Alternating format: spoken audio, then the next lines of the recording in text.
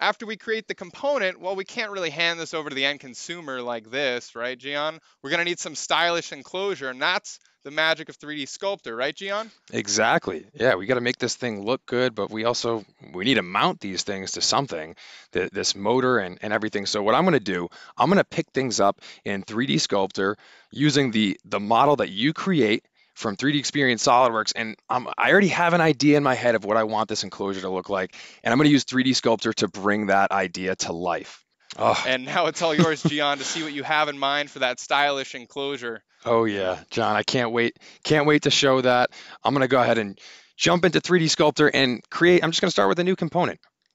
I'm going to call this my trimmer enclosure. And then I'm going to go back to my task because I was on the task that you were working on. So I can see when that was done. I see that you completed it, and I can even grab that deliverable. I can grab the model that you used there. And what I'm going to do is just take it, click it, drag it, and drop it across tabs into my design app, and insert it. I could have opened it as well, but I want to insert this because I want to create my enclosure around this thing. So what you might notice first off here is some of these components, in fact, most of these components all have black edge outlines. They all kind of have a black colored edge, whereas the component that my mouse is hovering over, the one that John just created, that one actually has some blue outlines on it because the geometry hasn't been converted yet. So if you use 3D Creator or 3D Sculptor or 3D Experience SolidWorks, you might have heard of another app called the Derived Format Converter. So that's the app that I'm going to use to generate the derived output from the SolidWorks data so that I can reference all of that geometry, all of the things that John just did. If I convert all that geometry, now I can actually use it in my assembly and reference it in sketches and in features. So I'm going to request that that one be generated, a derived output for the component that John just made. And that's why we threw this in, because it's another new enhancement to the user interface that now it lets you know when it's done and even gives you a button to resolve the geometry now. And you'll see your model will turn to black edges. We can start using those edges in our sketches and features. So now that we've gotten that out of the way, maybe I want to hide that axis quick, and then let's get into the subdivision stuff. Let's get into the cool part of this modeling. Now, subdivision modeling, inherently you start with these primitive shapes, and I'm going to start with the box shape. Now, when I throw it in here, I'm going to throw it on our mid plane here, our YZ plane, and I'm going to make it go about the mid plane just to help us with symmetry later. And then you just saw I could scale it uniformly or in any of these three principal directions with those arrows. And then I can even toggle these little buttons here to control how many control segments or how many loops I have going around this model.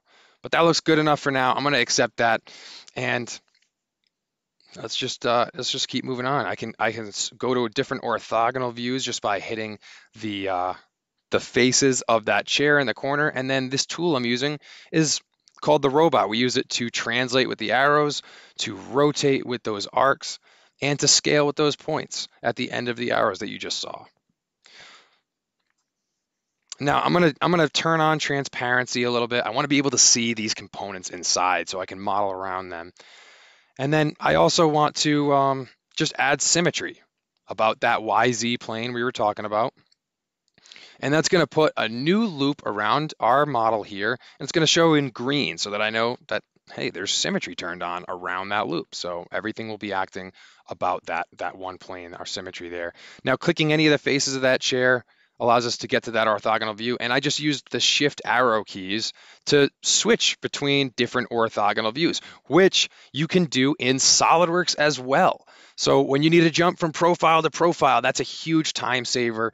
You don't even need to worry about using your mouse or anything. Just use your keyboard. But that's a big help in xShape. Another cool feature we can do in xShape is add sharp edges.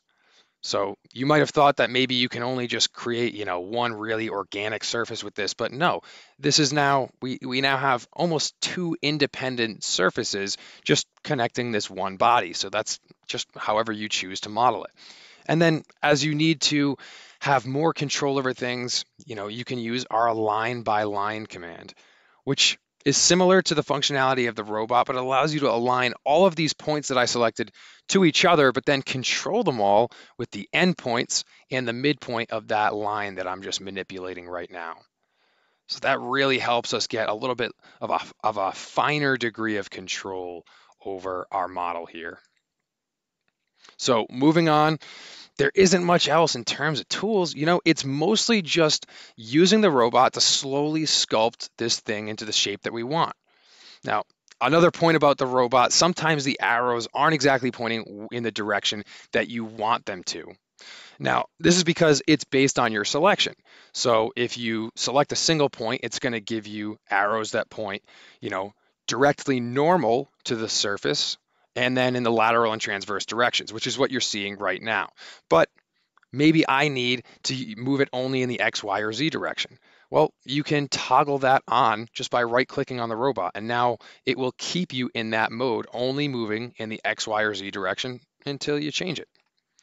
All right, adding more loops. So, you know, the more detail we add, the more control loops we need. So I'm just going to use the insert loops command, which also exists down below in the action bar, but you can click it right in our shortcuts as well to quickly just go from making adjustments to adding that we're looking for.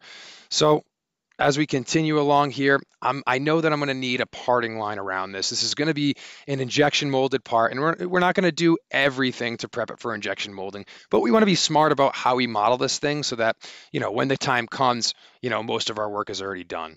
So that's why I'm going to add a crease around this whole side of the model so that, you know, we can get the draft that we're looking for, but you'll see more on that later.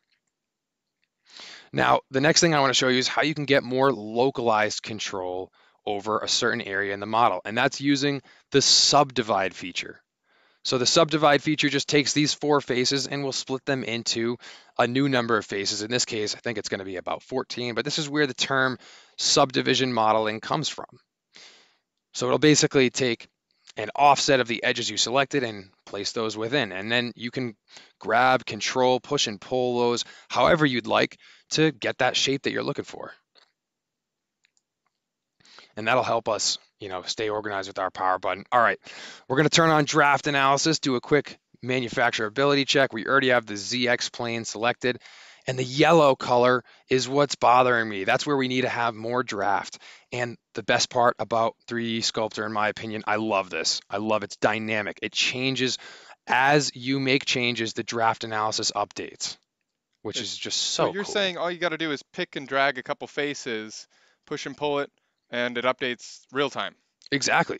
That's exactly what I'm saying, John. It makes it so much easier for the user. But that's not even the coolest thing. I think that zebra stripes are another really cool feature that a lot of our SolidWorks users are familiar with, but it's a great tool for really checking and understanding the behavior of your surfaces. And really, we have a few different surfaces going on here because of the creases that we added. So this is how we can really understand the behavior. So Gian, I understand that SolidWorks users may be familiar with this, but how about for non-existing users? Can you give a quick analysis on maybe how you would interpret this right now? Yeah, sure. I'm going to zoom in a little bit. So when these zebra stripes get very flat, or you just get large spaces in between them, like for instance, right in the center of the screen right now where it's very white, that just means that surface is getting very close to planar. And the more crazy and kind of wacky the surface starts to look, the more the stripes start to, like, you know, all come together at a certain point. That's how you know that you might have kind of a puckering surface there, or you just have a very dramatic change in that surface at that point, which, you know, may or may not be what you're looking for. But I think we can keep moving on from here. I do want to just make sure our parting line is lined up with our XZ plane. Now, we don't have to do that. That's not like a necessity for making injection molding parts, though it does make our life easier, both as a designer and manufacturing this thing later. It is easier with a nice flat parting line the way you see here. So maybe I want to grab that plane, but I can't select through my subdivision body. Well, another new feature, you can now toggle on and off the ability to select through the subdivision body. and then I can align it to geometry or the body. In this case, I'm actually just going to align it to the geometry. I want to snap that edge right to our plane. And we can go to our side view and see how that looks. It looks like it did the job. So I think I'm ready to exit the subdivision environment. I think I'm done with 3D Sculptor for now. I think it's time to add some parametric features by switching to 3D Creator.